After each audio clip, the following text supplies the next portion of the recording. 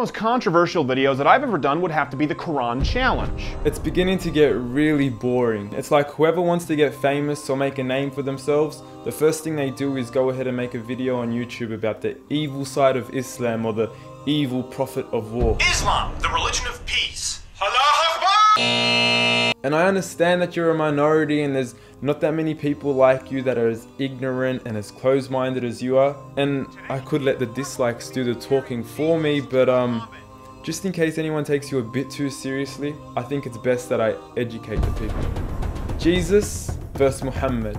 Peace be upon them both. Because both of them are prophets of Islam, and for that reason I will respect both, because they were the best of men to walk this earth. In regards to your first allegation of Prophet Muhammad, peace be upon him, marrying a minor, all I can say is that Islam is the only religion to actually prohibit the marriage of minors who have not reached the age of puberty. The truth is, in different times, in different places, in different contexts, the age for marriage varies. Even in US states, you have states that allow 13, 14 and 15. What age do you recommend? It varies. And since this is Jesus versus Muhammad, let's compare it to the context of Jesus, with none other than the best of women to have walked this earth, Mary, the mother of Jesus. She got married to Joseph, who was 90 years old when she was only 12 years old. You have to understand there is absolutely nothing wrong with this, because at different contexts, in different times, in different places, people mature and develop differently. You cannot simply compare the time and place of Muhammad, peace be upon him, to the time and place we're living today. Today we have iPhones and air conditioners and electric heaters, while in the time of Muhammad, peace be upon him, they were living in the middle of the desert. You cannot simply compare the two. And another really important thing to note is that Muhammad, peace be upon him, has been criticized ever since the time of prophethood for an entire 1400 years. But it wasn't until 1905 that the issue of his marriage with Aisha actually became an issue. Why is this? Because it was an absolute norm. They had developed faster, matured faster, and weren't like the women of today. The next issue of multiple wives you brought up, firstly read your Bible. Abraham, how many wives did he have? 2. Sarah and Hajar.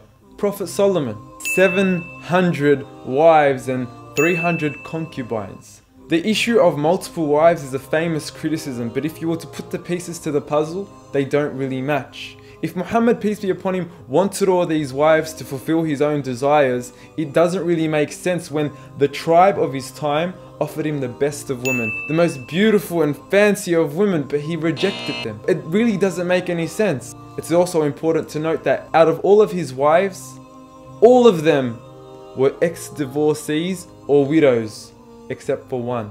This is not a man who was chasing after his desires as you make him out to look like. It's a man who cares about women that will be left with no other man to take care of them. It's a man who cares about the importance of community, the importance of looking after one another. And also a very important thing to note is that Islam actually prohibits the marriage to more than one wife. If you are incapable of catering physically, financially, and mentally to more than one wife, you are prohibited. And even still, if you are capable, you have the financial means, and you are physically capable to cater for more than one woman, you are prohibited if you do not know how to deal justly with them. And since you brought up the issue of adultery, I'm just going to let you know that 30 to 60% of couples in the US actually fall into infidelity and adultery. You are not the I think you should have a problem with the actual issue of adultery in itself. I mean, Tiger Woods' wife ran after him with some golf clubs. What does that say? And the actual punishment for adultery in Islam has rarely ever been implemented due to the sheer amount of evidence needed to prove a case of adultery. On so many instances, a man would come to Prophet Muhammad and would say, I have committed adultery. Prophet Muhammad said, get away from me. You're a madman. Something is wrong with you. The same man came back. He said, I have committed adultery. I want to get the punishment so I can purify myself. The whole purpose of the punishment of adultery isn't to punish people. It is to deter them away from the issue of adultery. So if they knew such a punishment existed, they would run away from it. Another thing you mentioned, jihad.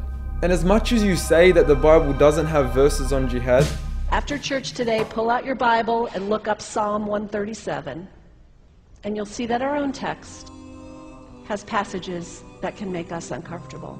And Islam teaches jihad too, and we don't shy away from it. Contrary to what you said, war waging Muhammad, having never been tortured or persecuted to the we were persecuted. The companions of Muhammad were tortured severely. Sumayya, a female companion of Muhammad, peace be upon him, had a spear driven through her private part simply because she believed in Allah, believed in the one God. Bilal, the first black man to accept the message of Islam. He was an Ethiopian slave. He accepted the message of Islam and he was given rights at a time where there were no rights for his people. He was tortured for this. Even in USA, these people weren't even given rights until 100 years ago. Black people weren't even considered human beings. After many years of forbearance, after many years of persecution, after many years of torture, finally Allah had given permission to Muhammad to fight. Sure, we can give him the other cheek, but that would only result in a whole lot of dead Muslims.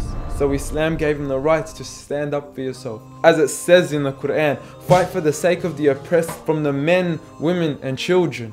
And Islam even made responsibility on everyone participating in war. You do not hurt the trees, you do not hurt the elderly, the children, the women. Where are your ethics of war like we have ethics of war? I have 2 words for you. Predator drones. The children in Libya cannot even turn the other cheek because their cheek's blown off from your drones. And lastly, you wanted to talk about his death. Yes, his final words were, "Do not turn my grave into a place of worship." Because he didn't want people to start worshipping him. Because the message of Islam was never to turn Muhammad into a god or praise him excessively. When Muhammad, peace be upon him, died, the companions couldn't walk. They couldn't speak. They couldn't talk with one another. They were so shattered. Some of them had to deny that he was even dead because they couldn't believe it. It was too much for them to grasp. And you want to come out and make a mockery out of his death. Shame on you. In our religion, it is prohibited, 100% prohibited to make a mockery out of anyone else's belief. And you want to make a mockery out of ours. Shows what values you have. And everyone else that had to watch this video, I'm sorry we had to go through this. But we really have to show the world who Muhammad, peace be upon him, really was. He was nothing like what they say.